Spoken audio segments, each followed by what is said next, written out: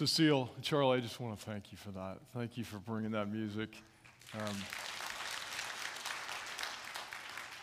I would just ask you pray for us as a church. Our worship commission, we're really praying about the life of our church and our community. I want you to know we're praying very sincerely about that and our future, our direction. And my passion is really to have vital, vibrant worship in the sanctuary and the leadership of that worship in the sanctuary. And so we're praying that God will move us more and more towards that. We realize that during the pandemic, there's been a lot of shifts and changes. Many of you are online, and we're grateful that you can join us online. Some of you can only join us online, but we are also praying for a more vital and spirit-filled worship experience right here in the sanctuary. We feel that's very important, and I say that right from the heart. So please join me in praying about that and for that. We love you, and we want to be in the Lord's presence in worship together. Lord, we thank you for joining us in this place. We thank you for meeting us in this place of worship. Here we are. This is what we got. We're imperfect. We're flawed. We need your power. We need your strength. We need your encouragement. And today, Lord, once again, we need your word. So speak to us again, because I know as we enter this week, there's a lot on our minds, a lot that we're thinking about. Some of us are carrying some heavy burdens. And yes, some of us, Lord, are carrying the weight of regret. So we pray, Lord, that you would speak to us afresh today. Give us a fresh word from your scriptures. And Lord, stand us up on our feet in the name of Jesus. Amen. All right, so I'm continuing a series that's called Summer Baggage, and if you're here for the first time, well, we're talking about the emotional baggage that we tend to carry with us. Even when we're on vacation, we can't seem to get rid of it because we always have to bring ourselves with us. We've talked about fear, we've talked about worry. Today we're talking about the if-onlys, the regrets that we carry with us. And I want us to look at Philippians chapter 3, verses 13 to 14, where our brother Paul has a few words to say. And in between the lines, you can read how he's dealing with this question. Brothers and sisters, he said, I do not consider myself yet to have taken hold of it. But one thing I do, forgetting what is behind and straining toward what is ahead, I press on toward the goal to win the prize for which God has called me heavenward in Christ Jesus. Now, I want you to hear that again.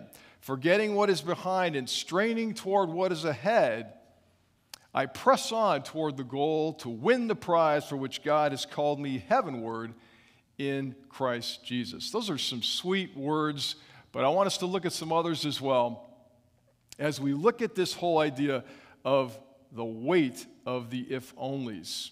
Now, playing the game of regret, can really be painful. It's a painful thing, a mental exercise that we play right within our own minds and hearts. We may look back on things that we've done or said or the choices we've made, believing that a better outcome might have taken place if we had made a different decision. And as Aslan says in the Chronicles of Narnia, we never tell you what could have happened, right? What would have happened. And yet we do it all the time. What would have happened if I had done that or I had made that decision? And we may also feel disappointment over what never happened, right? Something that never happened, like regretting wasted years or opportunities as far as we can tell.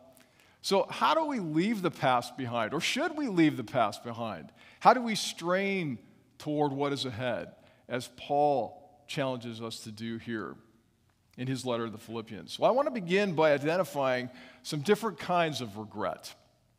I want to identify some different kinds of regret. And first is the regret that's caused by what we might just call dumb choices that we've made, some foolish choices or some unwise decisions. Now, I want to use Peter as an example of that. But sometimes we look back and we regret choices that we've made. Maybe like we know we picked the wrong major for our particular skills and our abilities. Maybe we chose the wrong school, we think, or a career decision, or the choices that we made in a relationship. We look back and we go, no, that was not wise, or that was dumb. Now, Peter is the classic example of someone who made some regrettable decisions, and we know his story pretty well.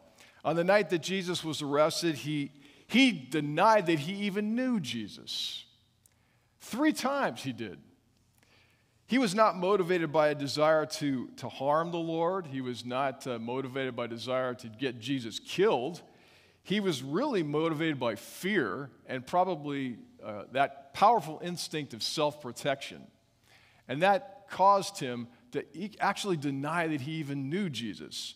And then, after that 3rd time, just as Jesus predicted, he went out and he wept bitterly. He was filled with regret for what he had done, or what he had not done, what he had failed to do.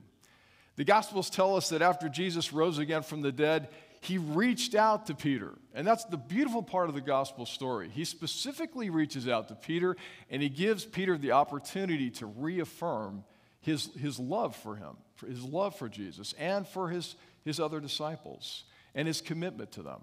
It's a beautiful opportunity which Jesus invites Peter into a moment of healing from that regret. And so I want to ask, do you look back and do you wish that you had made some different choices? We all do it. Maybe that you had taken a different path. Do you feel that you've missed some precious opportunities? One thing that Scripture reminds us is that God works all things together for good for those who love God and who are called according to His purpose. And we're gonna unpack that again. It's a beautiful and powerful truth. We'll look at the implication of this later. But there's another kind of regret that I want us to think about, and that is the regret that's caused by our sin. That's selfish choices that we've made. And I'm not talking about, forgetting to rake the lawn, when your mom told you to do so. But I'm talking about those things that we do that actually bring destruction to other people, to our world, and to ourselves. Those are the kinds of choices that can leave deep scars and emotional pain. And sometimes we can feel so overwhelmed by these painful choices that they're unable to experience joy. We lose our joy. We lose our sense of peace and freedom. And so I'm speaking to us who carry those heavy weights. Judas is an example of one who betrayed the Lord for reasons that we don't actually fully understand. He came to see that his actions actually assured Jesus' death. And when he realized that Jesus was actually now going to go to the cross, he tried to return the silver that the temple priests paid him off to betray Jesus, and they wouldn't accept it. And eventually we read that Judas went out and he took his own life. He was overwhelmed with grief, with regret for what he had done. So regret can lead to self-destructive habits, right? When we carry that heavy burden, regret can actually lead us to harm ourselves, to abuse our bodies, and it deteriorates hope. Is that God's will for us? No. God has better things for us. And the book of Hebrews says, godly sorrow brings repentance that leads to salvation and leaves no regret. Godly sorrow brings repentance that leads to salvation and leaves no regret, but worldly sorrow brings death. 2 Corinthians 7:10. Jesus lived and died and rose again to show us that nothing that we've done is beyond God's redemptive power. Nothing that we've done in the past is beyond God's redemptive power, beyond God's healing presence. And that good news enables us to seek forgiveness from those who we've hurt and to be just as merciful to others as God has been to us. There's so much hope in the gospel. There's so much hope at the core of our faith for what the future can be as we accept God's grace for the past.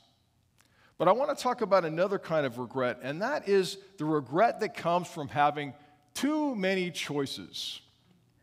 The regret that comes from having too many choices. Now, consider Solomon, whose wealth and power gave him what seemed like unlimited freedom. I think Solomon, in many ways, would get our culture, Because Solomon had so much power. Power that most people today don't have, but power that he was able to choose, basically, whatever he wanted. He writes in Ecclesiastes that he tried almost everything. He says, "Whatever my eyes desired, I did not keep from them. I kept my heart from no pleasure in all my toil." But in the end, he said, all was what? Vanity and a chasing after wind. A chasing after wind. Now today, many of us who live in the developed world, I think we can identify with Solomon because we have so many choices. We don't sit on golden thrones, but we have so many choices. The ordinary person today has more choices and more opportunities than in any previous generation ever to live on the earth. We have more choices than Solomon. I was reading a great blog by a guy named Joe Forrest, which I highly recommend. And one of the ways he talks about that the modern world destroys joy is the hidden curse of too many choices. The hidden curse of too many choices. And I'm speaking especially to our young people today, but I'm also speaking to us a little bit older folks who are catching up with the technology that is dominating our culture in so many ways. Imagine that you were standing in a hallway and the hallway is lined with doors. It's an infinite hallway. You're looking down that hallway and there are doors on the right and the left and you can't see the end of the hallway. And the hallway extends forever into infinity. And you're walking down the hallway and you've been given some instructions. You're told that behind each door is a prize. And you can open as many doors as you like, but as soon as you open a door and pick a prize, that's it. The game's over. You can only choose one prize to take home. Now, the dilemma we face today is what? Making the choice. There are so many doors. We can't possibly open them all. What's to say that if we choose door 2035, the door 3025 won't be 0.005% better? We fear making a decision because there are always more doors to open. People face it in the market as they stare at 5 different types of peanut butter. Or on dating apps where there's always another profile to scroll by and look at. Or maybe you're looking at Netflix and the 3,600 movies and you can't pick a choice, and then all of a sudden there's that little sign that comes up that says, "Would you like us to choose something for you? You seem to be having trouble." We struggle to choose because we live in the age of FOMO, as our young adults say. The what? The fear of missing out. The fear of missing out. But here's the problem with this thought experiment of the hallway, the infinite hallway. The hallway of choices may be infinite, but our time is not. Right? Our time is not infinite. Eventually, we run out of time. We have to make a choice. That's what it means to be human. And the act of not choosing will eventually be our choice. Isn't that right? The beautiful thing about life is the act of choosing itself. Isn't it? The beautiful thing about life is the act of choosing itself. It's the commitment that creates the future.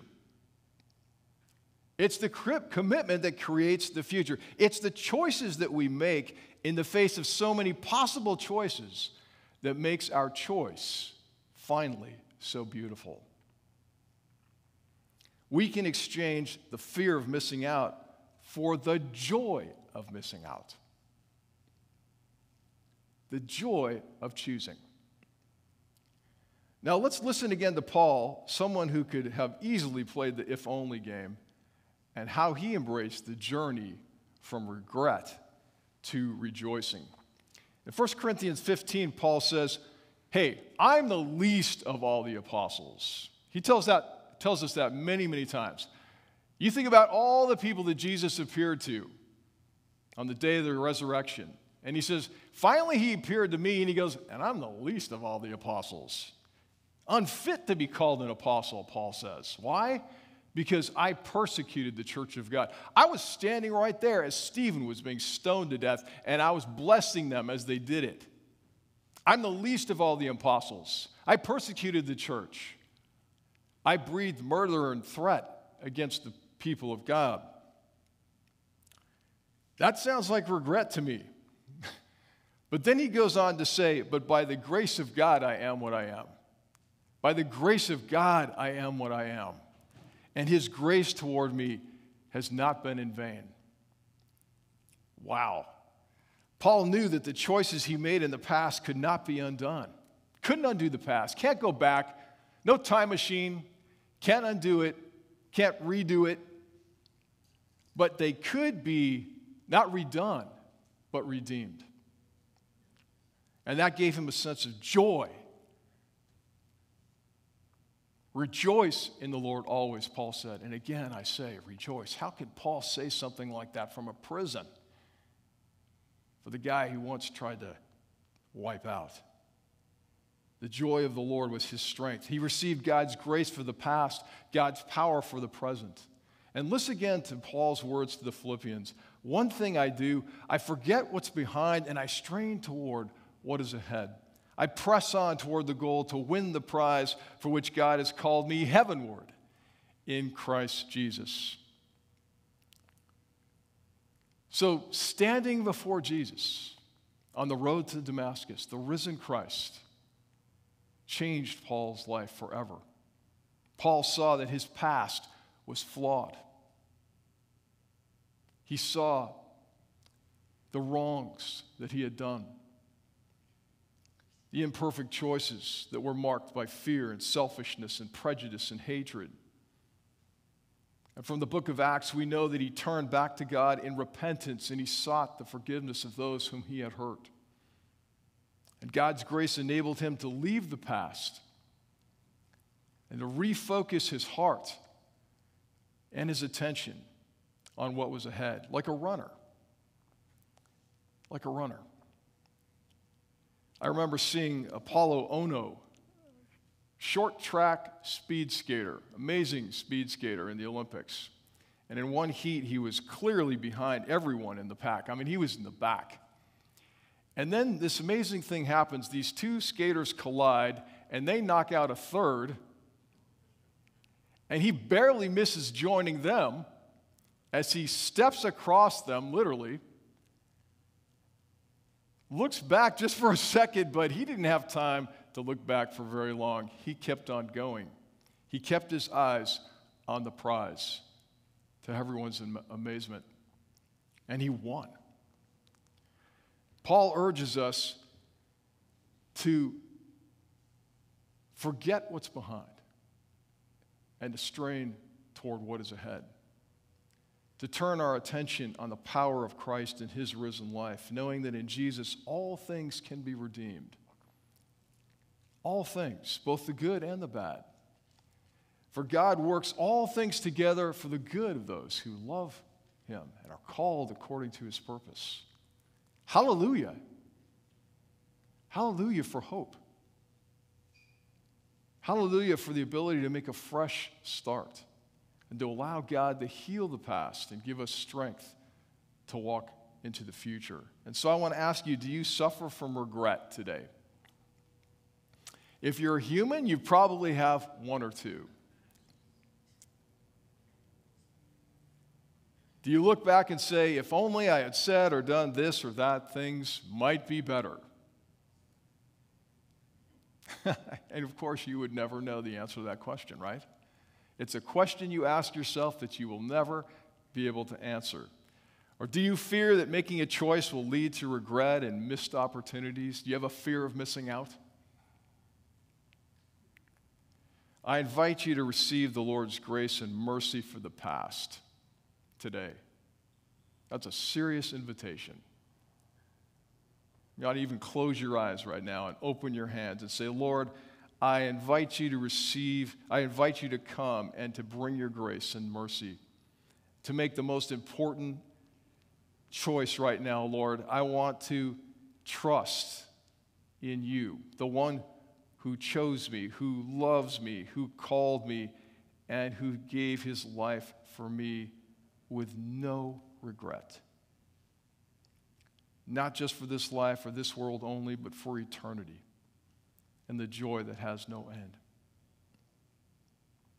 Let's continue to open our hearts to the Lord right now. Allow him to wash over our soul right now, to bring his healing to our memories, to be reminded again that he loves us without any regret and always will, as we trust in him, as we follow him in this moment of silent prayer.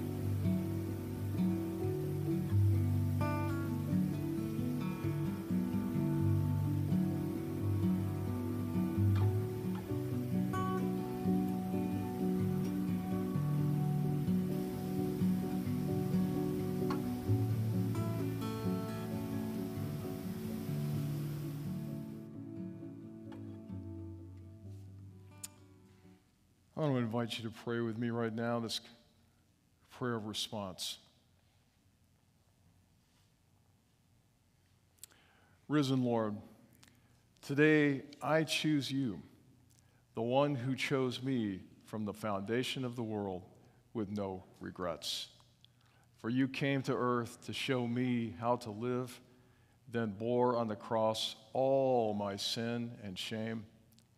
You rose again from the dead, that I might know I am forgiven and set free from all my sins, all my regrets, all my disappointments.